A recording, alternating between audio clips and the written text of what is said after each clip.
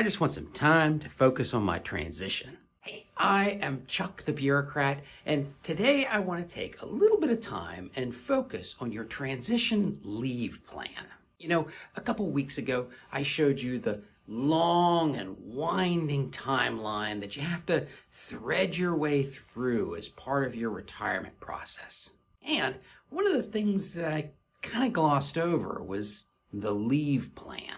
How are you going to organize your absences from work in a way that gets you the best outcome? Now, it's easy to assume that this will be a pretty simple part of the whole puzzle, but there's a couple of unusual things about leave that are relevant for retirees that they can trip us up. Either we end up accidentally wasting leave, or we end up in some kind of bureaucratic gunfight over how a rule gets applied.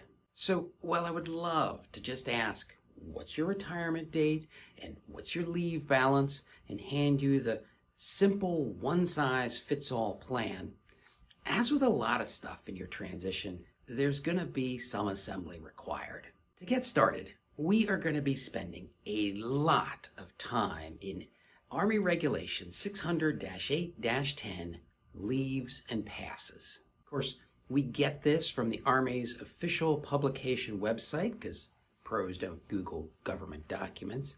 And one of the reasons that this is important is because of that publication date on this reg. June 2020? I mean, that's kind of old for a reg that is as central as this one. So by using the Army's official website, we're able to confirm that this is, in fact, the correct version. And this is going to be really important later when we look at the 2024 retirement guide and we notice that there are some things that don't match. The other reason that looking at the official website is important is because of those two Army directives. Army directives change Army regulations, and when you've got a regulation as old as this one, it's a good idea to check to see if any of the things you care about have been changed by these directives.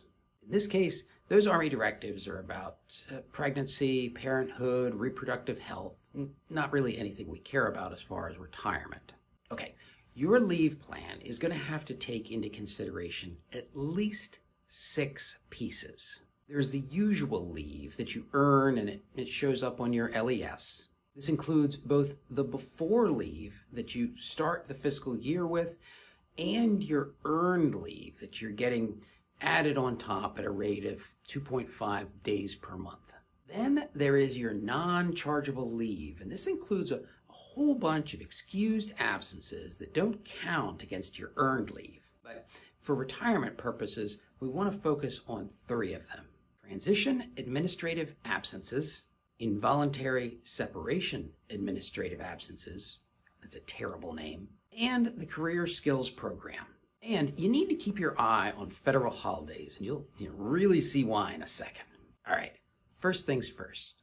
You want to start developing your leave plan early in the last full fiscal year that you're going to be serving. A lot of you are probably like I was, where you hoard leave just in case you ever need it. But having a large volume of leave can actually force you into a situation where you have to sell your leave. In fact, this is such an important point that AR 600-8-10 specifically addresses this. But they don't tell you why this is important. Obviously, if you enter the new fiscal year with more earned leave days than you have left to serve, well, that's going to be a problem. Let's say you're retiring on November 1st and you have a before balance on your LES of 45 days on the 1st of October. There's just not enough days left in your military career to use all that leave. But there's something else that gets overlooked when people make their plan. They are going to earn an additional 2.5 days of leave every month in that retirement year.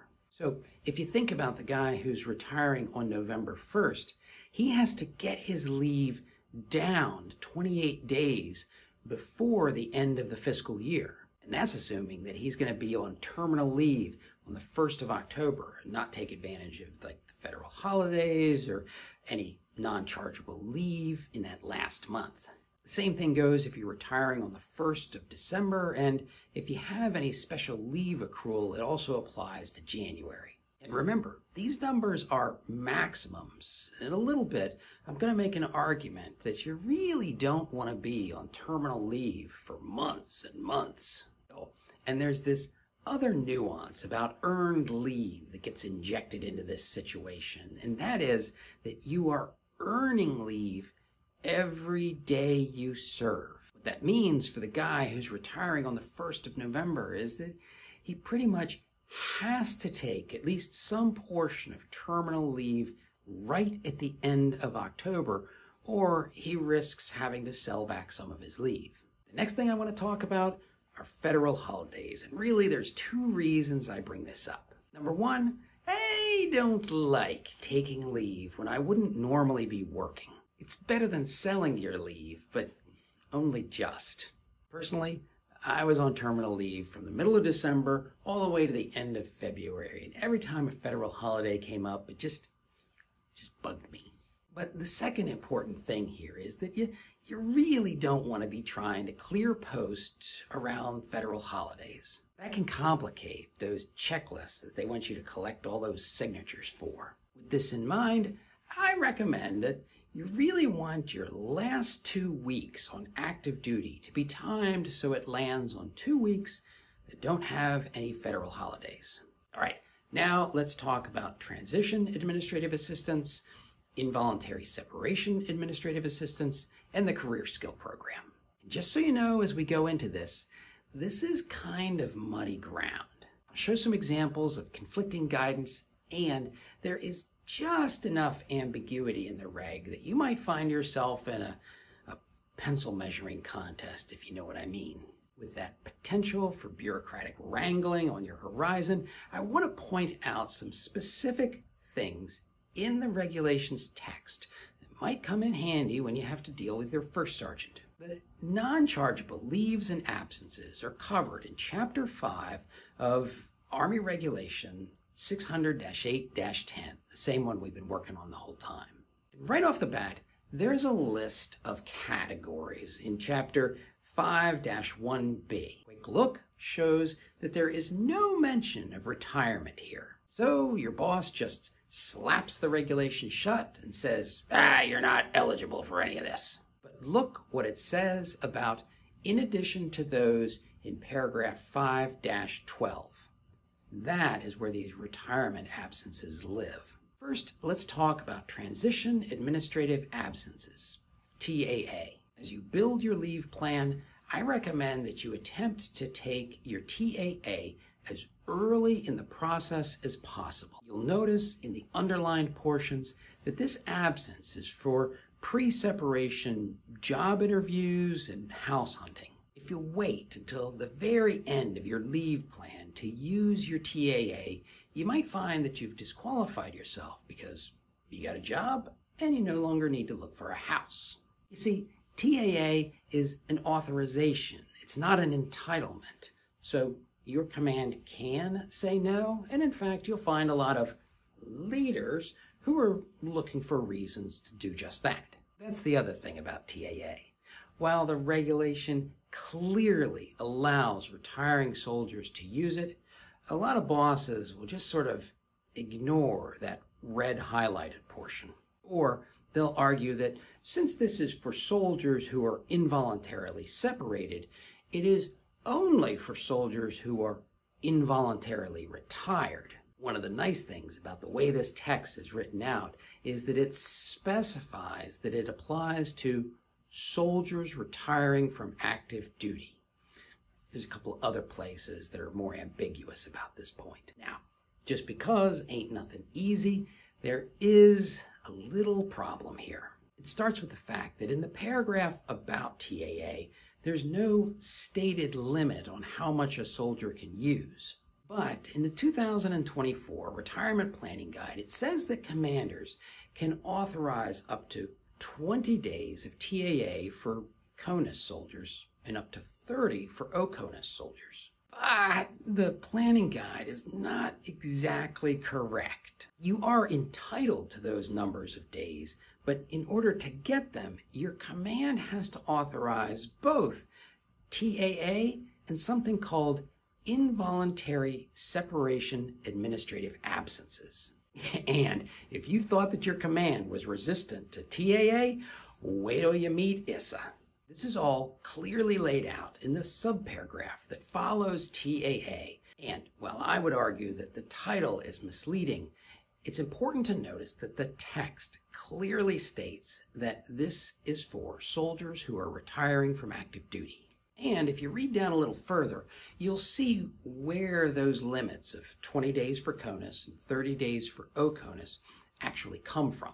Now, before I get off this whole topic of TAA and ISA, I want to talk about a couple of funny little points that get laid out in paragraph 5-13. By the way, this paragraph has that terrible involuntary separation and retirement ambiguity about it.